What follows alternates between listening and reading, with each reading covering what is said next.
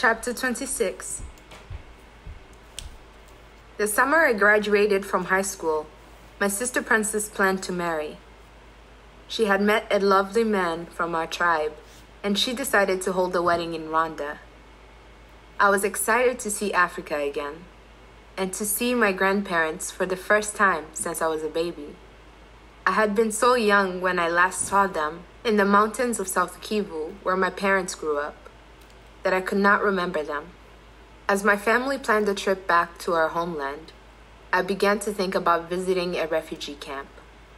So many of my people were stuck in camps in Rwanda, displaced and stateless, living out their lives in tents.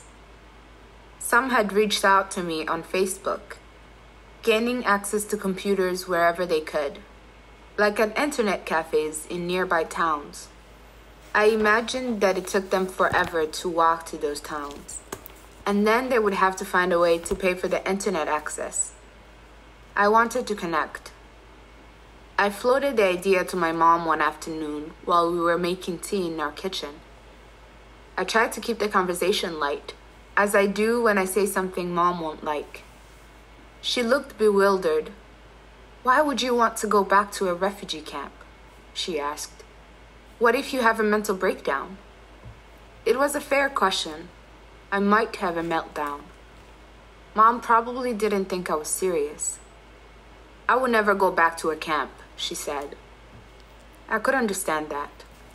She had been shot during the massacre, left for dead. She managed to walk away, but her youngest child did not. She continued to cook, and I stopped talking about it. Mom didn't want to remember that hell. Me, I felt differently. Memories of Deborah and the massacre haunted me, lurking in the back of my mind. I wanted to conquer that fear. I wanted to visit a camp like the one where my family was attacked, to face down my past and see my people, forgotten by the world. Here in America, I had hope. I had a scholarship for college in the fall, where I would live on a beautiful campus, studying subjects I love. In America, I had books and a bed to sleep on. I had a future. The night the man held a gun to my head, I thought I had no future. On that night, I said goodbye to my life. It's important to remember. And also, it didn't feel right to stay away from a refugee camp because someone had attacked my family. People living in these isolated places need to know the outside world cares. I decided that the only way my attackers could claim victory over me was if I let fear rule my life. So I made up my mind. I would go back to a camp. Princess and Adele said they would go with me. They felt the same as I did. We picked a UN refugee camp near Kigali, the capital of Rwanda, where many of my people have been displaced due to conflict in Congo. My sisters and I wanted to go by ourselves, not in any official capacity with an organization, just as arriving as friends, not foreigners. We planned to quietly visit the camp and talk with people about their lives. But my mother's concerns were valid. I didn't know if I would be able to cope. There was a chance I would panic when I saw the camp and need to turn right around. I had no idea how I would feel in that moment. But I knew one thing. I needed to find out. When we landed in Kigali, I could see immediately that things had changed.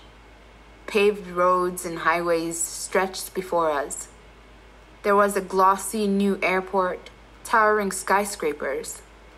The city had evolved since I had last seen it, during those impoverished years when we lived in Rwanda after the massacre.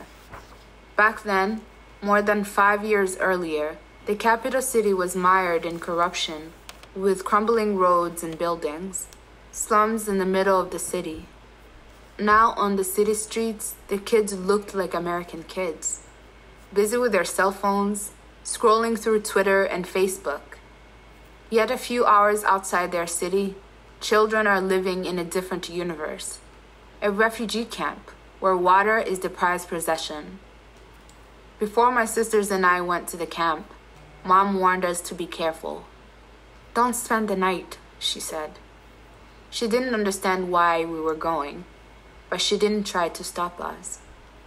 To get to the camp, my sisters and I took an early morning bus across the countryside, passing vast green valleys and hills, miles of tea fields, roadside vendors with baskets of fruit, boxy rural homes made of clay and cement.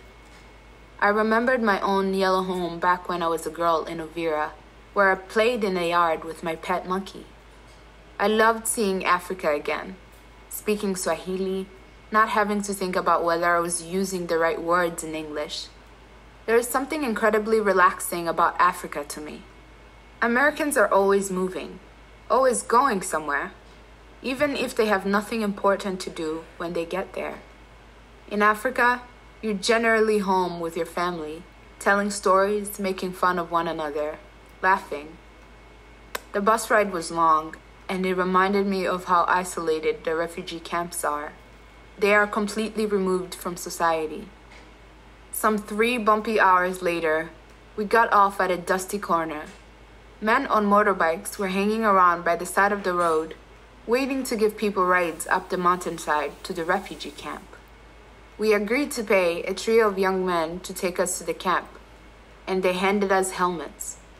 My sisters and I got on the backs of the bikes and sped away, holding on to our drivers. It was the last week of July, dry and dusty, and I could feel the sun burning my skin. My jeans were soon covered in dust, my purple boots brown. I covered my mouth with a scarf to protect myself from the dust. The road was so rugged my helmet flew off when we went over a bump, and I had to hop off to retrieve it. Vendors dotted the roadside, staring as we passed. We had to stop and walk a few times, traversing rickety wooden bridges stretching across ponds. Women washed clothes in the ponds. Children collected the water. My mind flew back to a memory of myself fetching water as a girl in the camp, but I didn't have time to think about it. We were heading toward an ominous rocky mountain that looked like it went up into the clouds. As we hit the mountainside and drove higher and higher, my driver had to get off the bike sometimes and push it over the terrain. When I got back on the bike with him, I worried that we could roll backward, tumbling down the hill. I held on tight. We made it to the camp, which was filled with tents as far as I could see. People walked toward us, eyeing us curiously, and I felt something different from what I had expected. Seeing the faces of my people, I experienced a rush of sudden joy. They all looked just like me. Even though they had never met me, they seemed to know me. They were my people. I didn't need to explain anything about myself like I do in America. My accent, my homeland, my heritage. They spoke my language, Kinyamlenge. They welcomed me because I was one of them. I was home. At the same time, they seemed to know right away that we were from another world. Children ran up to us, staring and trailing us like we were celebrities. I had expected to blend in, but there was something that set us apart. On the faces of the people around us, I could see a universal expression among the young and old, a look of hopelessness, a sense of resignation. This camp was their universe, and they had accepted that. My sisters and I had arrived with hope in our eyes. We looked different. The sounds and memories of my own childhood refugee camp came rushing back. Children playing, pots banging. Women cooked on clay stoves outside. Babies cried. Camp officials, we learned from a group of teenage boys, were in the midst of a drug cleansing that day. Outsiders had brought drugs to the camp to sell them to young men. How awful, I thought, for drug dealers to try to get poor people hooked on drugs. The officials walked around the camp, burning the drugs in front of people. There were kids playing dodgeball with makeshift balls made of wadded up plastic shopping bags, tied together with shoelaces. The same kinds of balls we played with as kids. I hadn't thought about those balls in years. Outside a tent, a young girl in a pink t-shirt and a long skirt dutifully swept the entrance with a broom. "Hello," I said, walking up to her. "I'm Sandra. What is your name?" "Francine," she said. "And how old are you?" 13. She had short hair, like I did as a girl, and it sent me soaring back to my childhood again. I saw myself in Francine. I was a little younger than her when I was in the camp, and she carried herself as I did. She didn't talk much, unlike the other kids who brazenly followed us around the camp. She told me it was her job to do chores for the family, like caring for her little brother and fetching water each morning from the public fountain. She said she had lived in the camp for 7 years, more than half her life. She told me she went to school, walking an hour up and down the hill each way to get there, and I was glad to hear it. "What do you want to do when you finish school?" I asked. "I don't know," she said, as if she had never thought about it. I pressed her. "Surely you must dream of something." She couldn't think of one single thing she wanted. She had no dreams. I encouraged her to think about what interested her and what she might want to do when she grows up. Finally, after some thought, she said maybe she could be a nurse in the camp one day, caring for children. She couldn't visualize a life outside the camp. I told her, "You know, you could be a nurse in a hospital, in the city, or somewhere beyond the camp." She couldn't imagine it. That was a world she did not know. "Your life doesn't have to be here," I said. "It doesn't have to end here." My eyes welled up at the thought of it. She noticed and watched me curiously. She must have thought I was crazy. We walked together for a few minutes, and then she had to return home to her chores. I took pictures of the two of us, thanked her for talking with me, and said goodbye. It broke my heart a little to see her walk away.